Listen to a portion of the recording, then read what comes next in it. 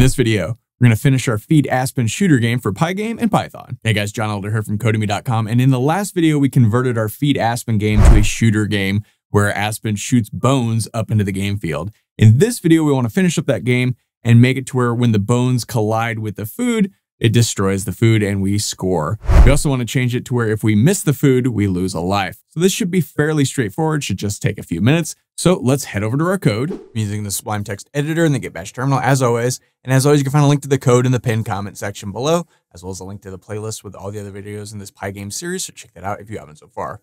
So before we get into this, I want to make a very quick change. If you remember back from our original Feed Aspen game, we have this red food and blue food. In fact, if we head over to our terminal and run this guy again real quick, you remember we have this one red food. And in the old game, Aspen tried to eat the red food and dodge the blue food. So that's not really what we care about in this video. So I'm going to take that red food out and replace it with a blue food. So let's just do that real quick. And this is just the code that we were working on in the last video. I'm calling it aspen_shoot.py. Let's come down here, and here we have our food types. 0 is blue and 1 is red. And right here, this whole line, we're creating one red food. So I'm just going to comment this out. Here, we've got our for loop where it's putting 7 blue foods on the screen. Well, instead of 7, I want to put 8 now. Let's see. We've got a reset function as well. So we need to find that. And here it is, the game over function.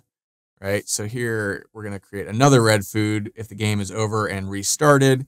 So again, let's change this to 8. Okay, let's go ahead and save this and run it just to make sure that looks okay. Come back over here, aspenshoot.py. And okay, we've got 1, 2, oh, it's hard to tell. 1, 2, 3, 4, 5, 6, 7, 8. All right, that looks like 8. 1, 2, 3, 4, 5, 6, 7. Yeah, 8 blue foods. So, all right, that looks good. You'll notice as we shoot these things and they go off the screen, they just kind of keep on going up forever. And we really don't want that. We only want them to kind of go up to this blue line here, right? So let's fix that. Let's head over to our Aspen bone group. And here we have an update function. And this is where we're setting the velocity and moving it up by a rect y at the velocity of here 10, right? So let's also delete the bone when it reaches the top of the blue box.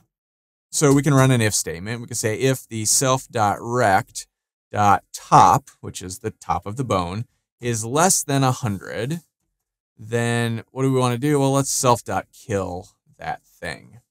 Also, we might want to say, hey, if we miss, we die. We lose a life, right? So also lose a life. To do that, we'll just call our r_game.lives, and then we'll set that equal to -1.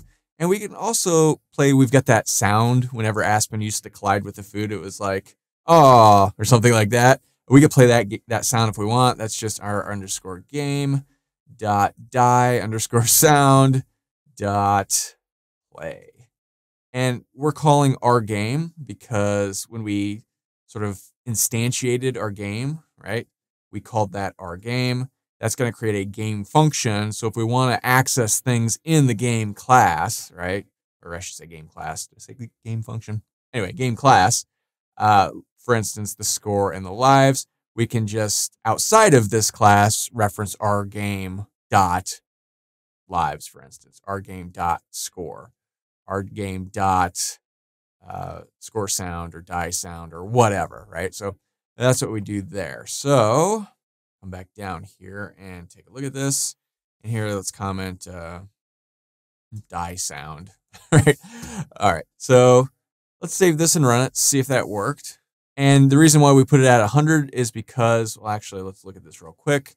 When we drew this thing, we've got this draw function here. We set it at 100, right? So that's why we used 100. So, all right, bring this guy back. And if we fire, okay, so we lost a life. I don't know if you could hear that or not because my speaker's volume is down, but 2, 1, 0. Oh, you lose a life. That seems to work.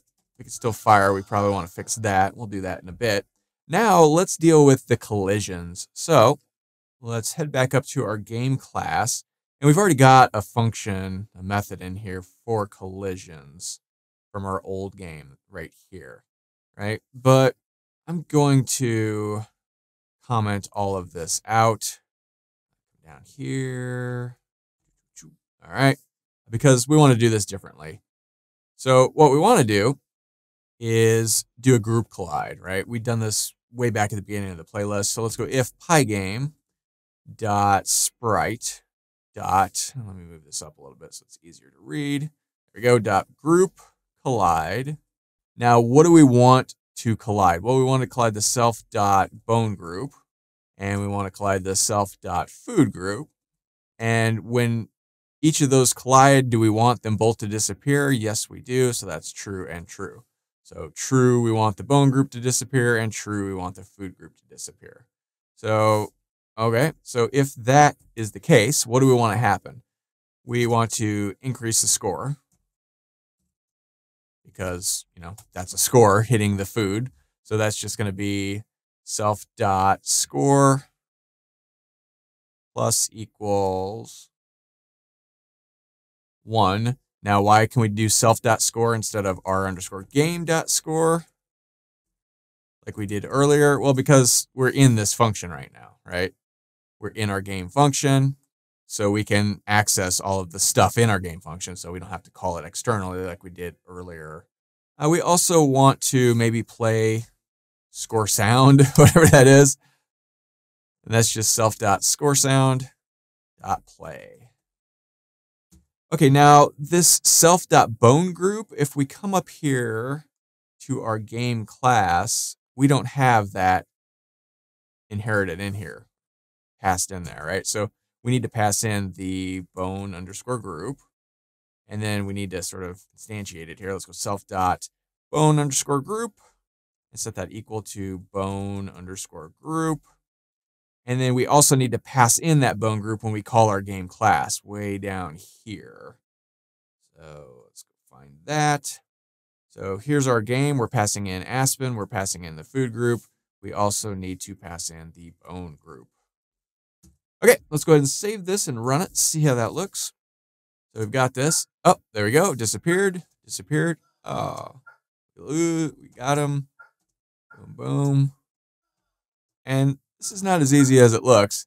Okay, so we got score equals 7 because earlier we only had 7 blue, and to determine if you win or not was a 7. So we need to change that real quick.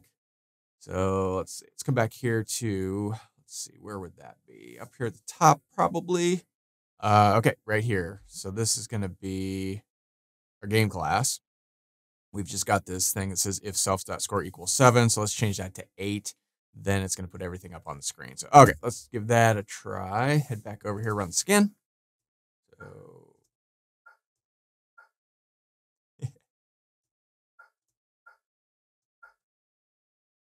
7 and 8. All right, you win. Press enter to play again. It's not playing the sound when we win. Maybe we want to change that. All right, but now we can still fire after the game is over. And if we hit enter, everything resets. So that's good. So let's run some logic to see if when we die, when the game is over, we can keep ourselves from firing. So let's see. Let's come down here to our, where's our loop at? Our game loop. Here is where we're firing, right? Okay, so here we could just run some logic here, and we can go if r_game dot lives is greater than 0. We haven't died, right? In that case, we're going to tab all this over. That looks good. Let's go ahead and save this and run it. See if that worked. It's spelled live. Our game.lives. There we go. All right. Now, if we run this guy, and 4 lives, 3 lives, 2 lives. All right, you lose. I'm hitting spacebar. It's not letting me fire anymore. If I hit enter to restart the game, I can still do that. Okay, that looks good. Now, we're pretty much done here. If you wanted to continue on instead of pressing enter to play again, maybe you could go to round 2 and then maybe make the velocity of the food bounce around quicker so it's harder to hit. I'll leave that to you. Relatively trivial, and you should be able to figure that out on your own after going through all of these tutorials. Yeah, pretty cool. So fairly easy to create a little shooter game. And you think about this, we're using Aspen and food, but this could very easily be like a Space Invader game where the, enemy alien ships are at the top and they're coming down and you have to shoot them.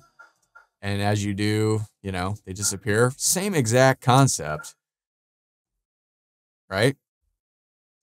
So maybe I'll leave that to you to try and figure out how to sort of modify this to make it into a Space Invaders type game. We could do it with Feed Aspen and just have all the food at the top, coming down in a block and slowly moving down the screen as Space Invaders does. Maybe we'll do that later. But pretty simple and kind of fun. So that's all for this video. If you liked it, be sure to smash the like button below, subscribe to the channel, give me a thumbs up for the YouTube algorithm, and check out Codemy.com where you can use coupon code YouTube50 to get 50% off lifetime membership. So that's access to all my courses, over 60 courses, thousands of videos, and the PDFs of all my best-selling coding books. Join over 190,000 students learn to code just like you. My name is John Elder from Codemy.com, and I'll see you in the next video.